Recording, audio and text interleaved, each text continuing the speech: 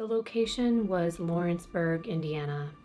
The year was 1999. A daughter succumbs to the same horrifying fate that her mother did 20 years earlier. Hi everyone, welcome back to my channel, and if you're new, welcome. My name is Kimbyrleigha. Let's get into the video for today.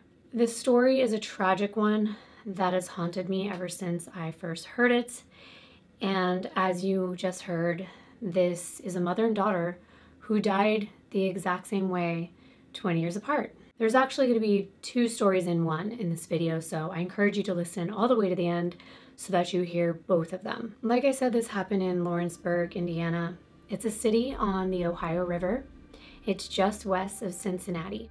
And like we're told in many different true crime stories, residents said that this was a good town. It was full of really great middle-class people who were close-knit. They cared about one another and their community, and they did not expect anything like this to ever happen so close to home. The area surrounding the city is full of thick woods, and if you like hiking or being in the middle of nature, it could be a dream come true, but for a woman named Patricia DeChristopher, it was a nightmare. 36-year-old Patricia DeChristopher, I'm going to refer to her as Patty, had just moved to Lawrenceburg with her 12-year-old daughter, Amanda. They really could not afford much, but Patty did her best and had hopes that they would be in a better situation someday. But they lived in a studio apartment, and they even slept in the same bed together. But somehow Patty always found a way to make it work, like many single mothers. I was one of them. But the two of them were always moving. They never stayed put in one place because Patty really didn't feel like anywhere felt like home. This and many other struggles that she was going through had to do with what happened to Patty's mother when she was just a teenager. The trouble was that Patty could not get past her mother's gruesome murder. Patty spent a lot of time hiking in the woods because she said it made her feel connected to her mom. Patty's mother, Marie, used to take her hiking in the woods as a teen, and this is how they bonded together. Marie loved nature and thought the woods were so beautiful. She said that she felt grounded and in touch with herself and others, especially Patty.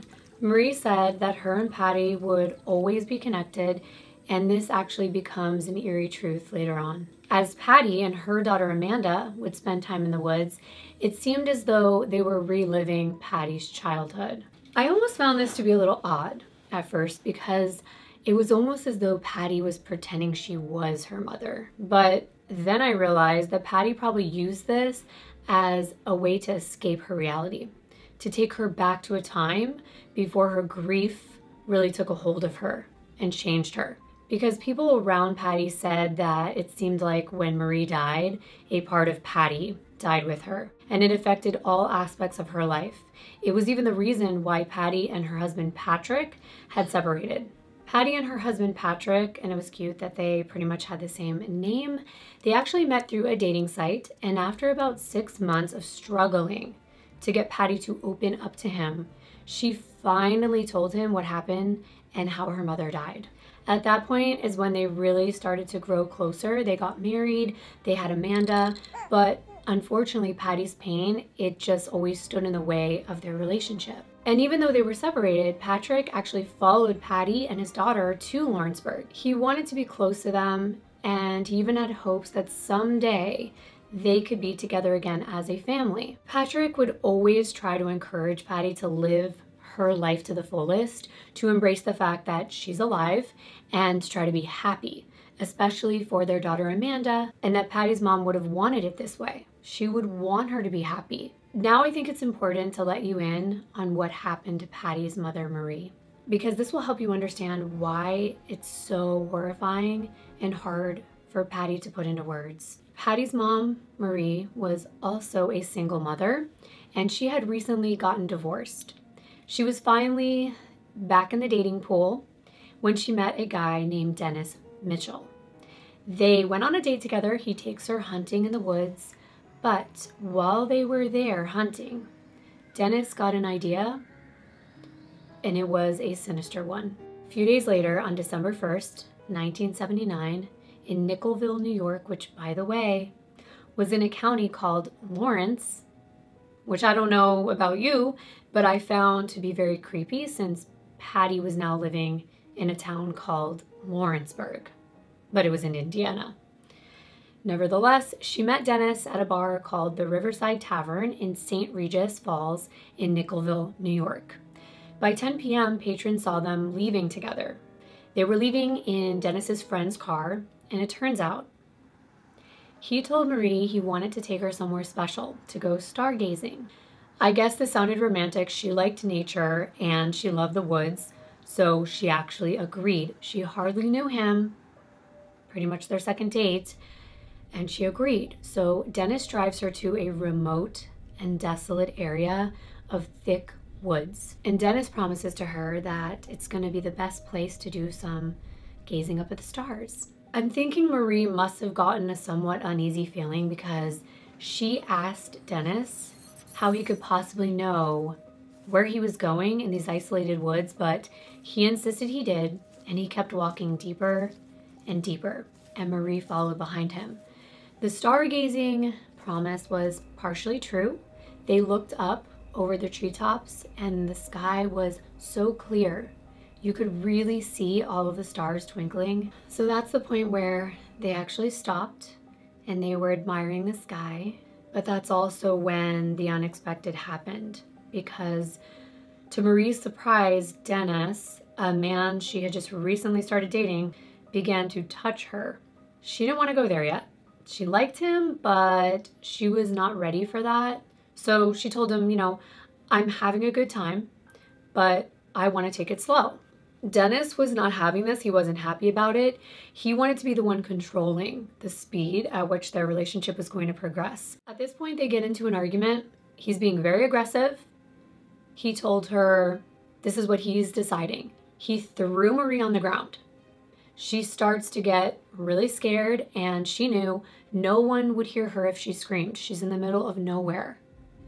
She's only 5'2", and I'm only 4'11", so I can only imagine the feeling of helplessness against a man holding me down and attacking me. Marie pleaded with him to stop, but he started to take off her clothes. He went ahead and did what he wanted. There was no way Marie could stop him. Not only was he forcing himself on her, but he was hurting her while doing it. He was purposely being very forceful. He was pushing her into the ground really hard. You can only imagine what he was doing to her body, and he didn't care about her well-being whatsoever. It wasn't a romantic date at this point. She was fighting for her life. But afterwards, somehow, maybe when he was dressing, she managed to escape, but the only place for her to go was back to his car. She was screaming for her life. No one could hear her. She reaches his car. She gets inside. And for whatever reason, the keys are in the ignition. I don't know why, but before she can actually start the car, he catches up to her. I keep thinking, why didn't she lock the door right away? But I know the adrenaline gets to you, and I know a lot of times you can't even think straight. You're like paralyzed with fear. But he gets into the car, pulls her out of the vehicle, and this is just when the tragic things happen to her. In his rage, for whatever reason, this man, Marie, 15 times. I mean, he must have known that he was going to do this all along, unless men just carry knives around. I know he was a hunter, but either way, I think you can see why Marie's death haunted Patty so much, and it would make it very, very hard for her to trust anyone. This man, after doing this to her, actually goes back to the bar that they were at to drop off his friend's car. He comes inside and he's covered in blood. He came in literally screaming and crying that he had just killed a woman. So maybe he wasn't planning to do this, but his friends and the bar patrons, they helped clean him up, but they couldn't console him. They called the police and he was arrested. This man, he had the audacity to claim that this was self-defense. Excuse me, sir, what? How? But apparently he told the police, quote, "She tried to roll me, and I took out a knife and started her." What does that even mean? She tried to roll me. If you know, leave it in the comments. I have no idea what that means, and I didn't even bother to look it up. Later, he changes the story and he claims that another unknown man that he can't describe, he doesn't remember what he looked like, did this. But he didn't want to tell on him at the time because he was scared that the man would hurt his wife and his child. He was married. Wow. Sick. For reasons that I do not know, a court found him guilty of not first-degree murder, but second-degree murder. He was sentenced to 20 years to life in prison. How brutal and senseless. Patty would constantly replay what she thought her mother must have gone through in her head and what she was going through in her very last moments, looking up at the stars and being to death. So this is one of the reasons she struggled through her life. She was left with no one. Now I want to jump back to the present because I told you we're going to be talking about two different stories here. So now let's get into the day that Patty died.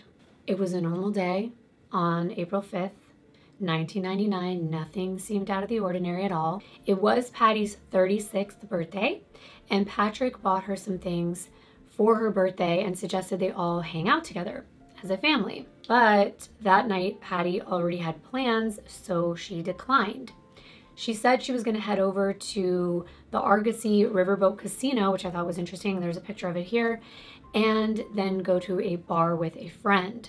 Patrick decided to take Amanda for the next few days so that she could enjoy her birthday. They said goodbye to Patty. They wished her a happy birthday, and they hoped she had a good night. When she made what I think is a chilling comment, she said to Patrick, and I quote, "I know you gave me a better life, and I really appreciate that. And I really and truly do love you." This is something that I'd like you to remember because I have some thoughts, a theory, if you will, that I'd like to express later on. So keep that in mind. On the night of Patty's birthday, she goes out with a friend to a local bar. It's called Hill Jack's. It's not there anymore. I tried to look it up. The building looks like it's still there, so I'm showing it to you right here. Most likely they rebuilt it, or possibly it's the same building, but it's renamed, and I found it on Google Maps. The two women are having fun. They're drinking together, they're enjoying their night, and then two guys walk up. Their names are Ronnie and George. They introduce themselves and they ask if they can buy the women a drink. Nothing out of the ordinary there. Pretty typical. Nothing wrong with that. And since it's Patty's birthday, the friend lets them know and they want to celebrate. Ronnie and George were both in their 30s. They were both divorced and now they were roommates. Ronnie was more of a leader and he carried himself like a tough guy, and George was more subdued. He seemed to look up to Ronnie and follow his lead, and Ronnie was a smooth talker. He was very forward and blunt, and he sort of expected people to do what he wanted. Ronnie starts flirting with Patty, and they were drinking a lot. They were doing a lot of shots, and of course the guys kept buying them drinks. And it wasn't long before Patty was very intoxicated and it was getting late. Her friend suggested that they call it a night because she had to work the next day. But of course, like many people that are celebrating their birthday and they're on a roll drinking, Patty didn't want to leave. She kept insisting, just have one more drink, have one more drink. That's a typical thing we say, just have one more drink. Patty couldn't convince her friend to stay, but the friend tells Patty to promise her she will not leave this bar to go anywhere else and that she'll have one more drink and go home alone. Because basically her friend did not want her going home with these random guys. Now, you may disagree, and that's okay. We can agree to disagree. But one cardinal rule in my book about friendship, it's girl code. You never leave your friend behind. I don't care if you're late for work or you're gonna be hungover. Whatever it takes, I grab my friend, I'll drag her out of the bar if I have to, but I would never leave her. Never. And it got me thinking, this woman is scarred from her mother's death, yet she's putting herself in what could be harm's way with strangers in the same situation that her mom was in. Sort of. Ronnie is encouraging her to drink more and more alcohol, and personally, I think they may have put something in her drink because of what happens later.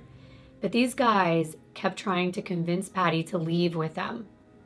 And disgustingly, they made a similar promise to her that Dennis made to her mom on the night she was murdered. They said, "We have a really cool place to show you for your birthday." It was at this point, and please do not come for me, this is just a thought that I had.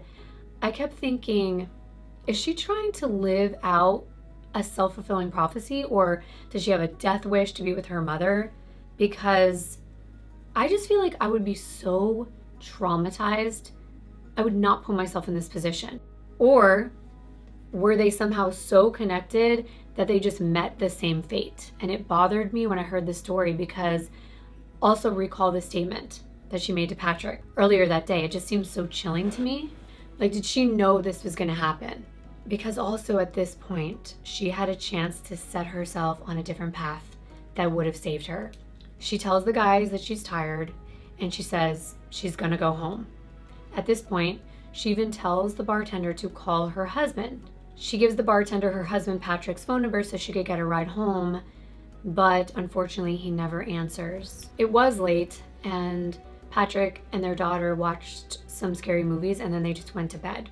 But the bartender did leave a message on their answering machine, and that must have been really scary and sad to listen to later on, knowing had he answered, he probably wouldn't have to be facing what happened. The bartender did ask if he could call someone else for her, but she didn't know anyone else's number. Maybe she didn't know her friend's number by heart. And then somehow the bartender lets Patty leave with these men, even though he knows that she's super intoxicated. But I guess you can't truly expect the bartender to be perfect or know who these guys are, whether they were friends of hers.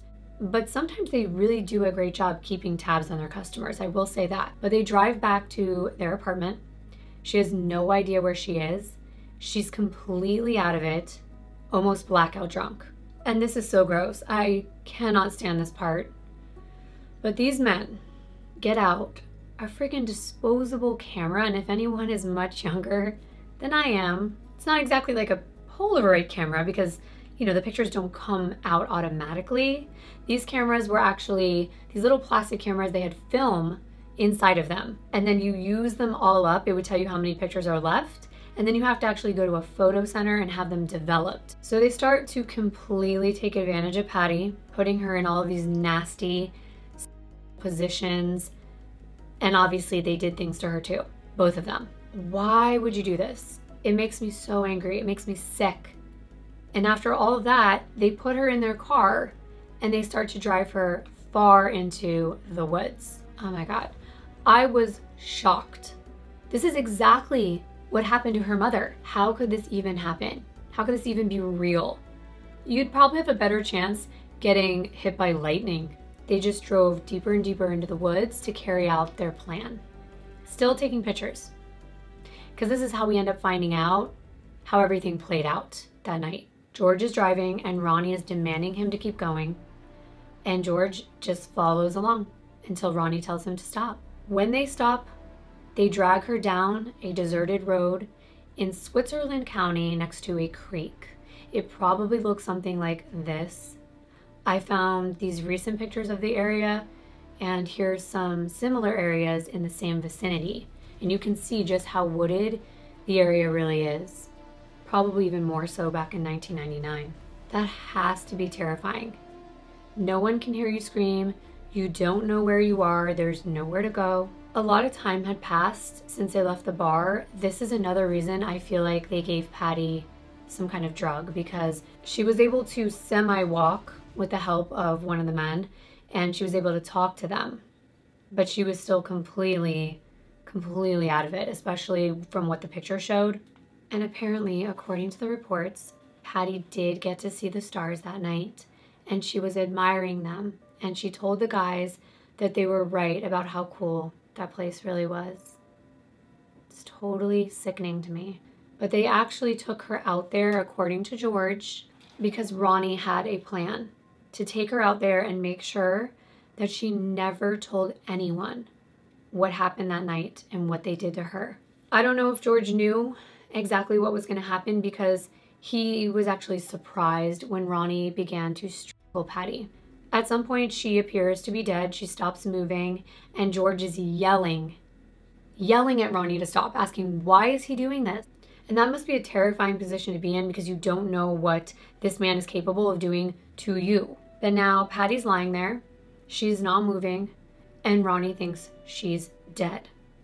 So the men start to walk away. They start to leave. And okay, I want to stop right here because I have something to say. Because I've watched and read a lot of stories of women surviving these situations. All of them, without fail, pretend to be dead until their assailant actually leaves, until they cannot hear them any longer. They wait and wait until they can't hear anything, and then they get up. It saves lives.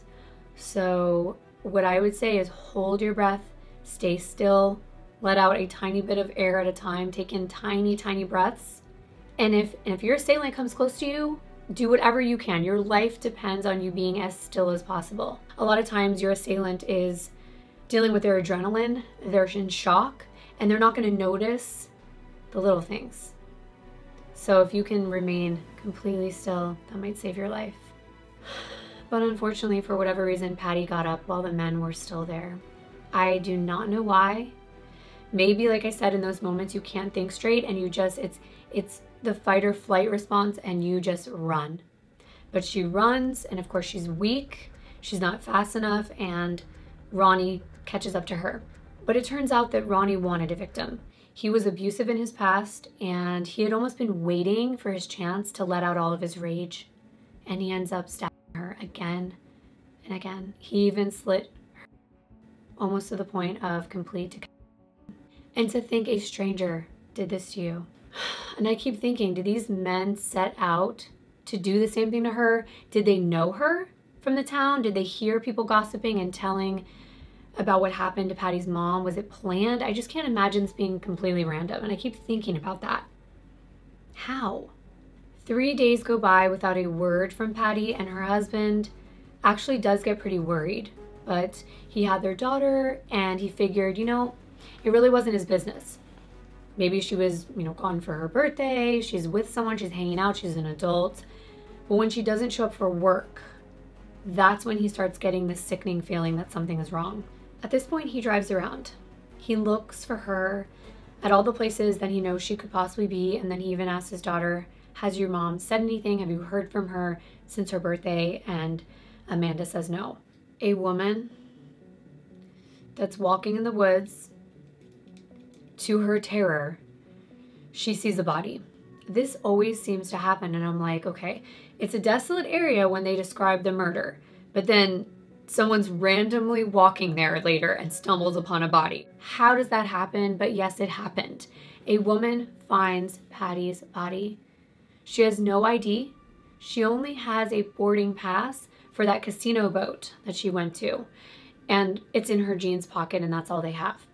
But at the same time, Patty's husband, Patrick, is at the police station looking for Patty. So they end up putting 2 and 2 together, and they realized after showing him pictures that it was indeed Patty. So here's another really astonishing and creepy thing that happens when Patty's husband tells their daughter Amanda that they found her mother. She turns to him and said, she's dead, right?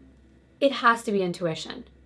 I knew my grandfather was dead before I was told. I know that people aren't going to believe that's true, but maybe you've had a similar experience where your gut just told you something like that. In Patty's case, no one could believe the similarities between her death and her mother Marie's death. Once they started interviewing Patty's friends, they end up at the bar, and they asked patrons and bartenders if anyone saw anything, and it turns out people were able to describe George and Ronnie. They tracked down George and Ronnie, they searched their entire apartment, and they found the disposable camera. They really didn't need anything else because those pictures were proof. They even took pictures of Patty in the woods right before her murder, but they also found blood on Ronnie's jacket that he was seen wearing that night. George ends up getting 30 years in prison for testifying against Ronnie, so he had a reduced sentence. And because he was such a follower of what Ronnie says, I kind of do believe that maybe he wasn't the ringleader, but Ronnie is sentenced to 65 years in prison. Just a side note, it looks like Marie, Patty's mother's killer, actually got out of prison in 2019. So that's all I have for this tragic story of this beautiful mother and daughter who died the same exact way.